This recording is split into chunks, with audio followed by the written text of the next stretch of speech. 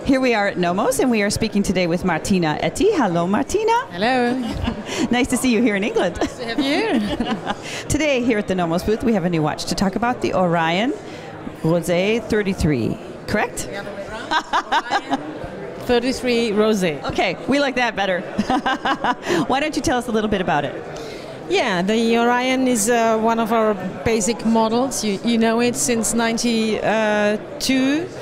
I wear here the classic version, as you can see, with the 35mm. The 33mm is a great size for women. It's exactly what's possible with our movement alpha. So it's the movement fills the whole case, and with the domed glass, you have this nice magnifying effect. Also, the glass here is domed, so you have this kind of pill form.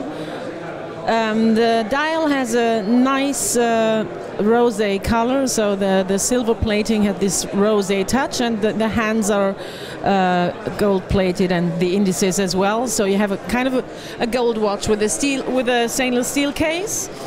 We have very, very good response here, and more women are interested in real watches, in watchmaking.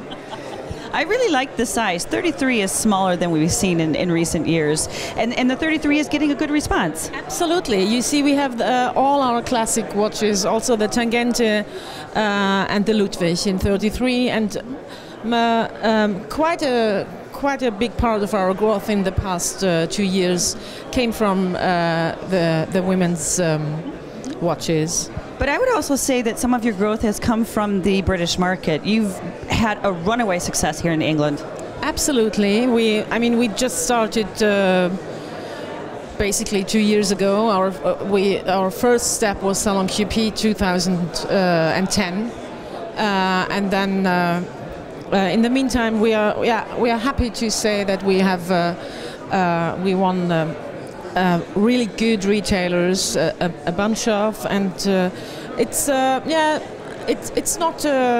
not exploding, but that's not what we want to. It's we look for competent retailers who really know about mechanic watches, and this takes time, but we are positive that this will go on.